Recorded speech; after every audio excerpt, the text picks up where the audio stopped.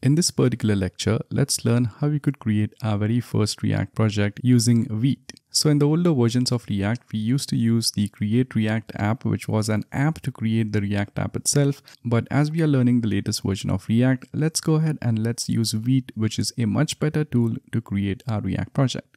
So in order to create a React project, I would actually go ahead and create a new folder on the desktop. So this step is completely optional. You could create your React project anywhere, but here I'm sort of creating a container folder which is going to contain our entire React project. So over here, let's rename this thing to something like my project. And once we have this particular folder, here is where I will be creating my React app. So there are actually two ways of creating a React app. One is you could create a React app using your terminal. So if you have your terminal open, you could create that React app from here. You could navigate to the desktop and you have to navigate to this project to do that. But a simpler approach is to simply make use of vscode. So simply open up vscode, and in vscode, open up the folder which we have just created. So simply open up the my project here. And once we have opened up my project, what you could do is you could open up the terminal from here. So simply go to the terminal bar, click on new terminal. This is how you open up terminal on a Mac. So once the terminal is opened up, you'll straight away notice that it actually opens up at this location, which is nothing but the container of our project. And over here, in order to create a React app using Vite, you have to type in npm create and then type in Vite. And make sure that you are using the version of Vite which I'm using right now, or else you're going to get a different React app created. So here I would type in @ in order to specify the version number. So @ 4.1.0. So if I go ahead and hit enter, it's going to ask you that if you want to install the following packages. I would say yes. So type in Y and hit enter. And here it's going to ask us to name our project. So you could name your project as anything. So let's name our project as, let's say, React Pro.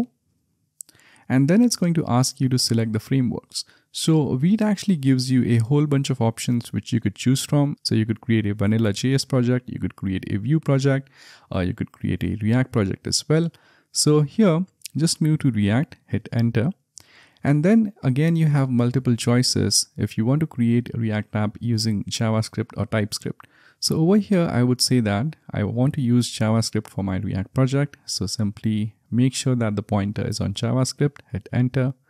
And that has actually created the React project for you. So if you take a look on the left-hand side, this is where our React project is. And this is how quickly Vite actually creates a React project for you. Now, once you have created this particular project, in order to run this project, you first have to change the directory and go into your React project directory. So over here, I would say cd React Pro. So this takes us to this directory. And after going in there, you need to type in the command which is npm install. And what this command does is that it takes all the dependencies which we have in this package.json file and it installs those dependencies for us.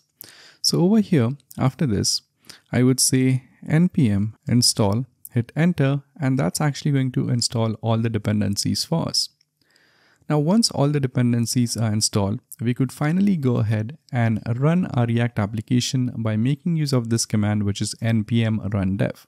So over here, I could say npm run dev, hit enter.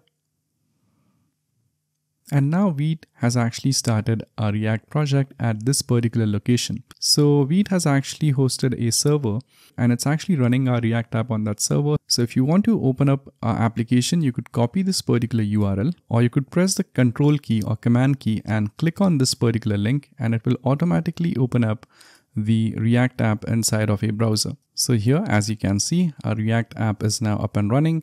And by default, it kind of gives you this particular page wherein you have this icons for Vite and React. You have the heading Vite and React, and then they also give you this counter as well. So if you get this particular page, that means your React application is successfully up and running. And if you want to stop this particular server, what you could do is you could go back here, press Ctrl C on Mac or Windows, and that's actually going to stop the server from executing. So now if you go back to the browser and hit refresh, as you can see, it says the site can be reached. And if you want to restart your server, you again have to type in this command, which is npm run dev, and that's actually going to start back your server. So if you go ahead and hit refresh, as you can see, your server is up and running. So this is how you could go ahead and create a React app using Vite. So once the React app is created, in the next lecture, let's try to go ahead and understand this particular project structure which we have for our React application.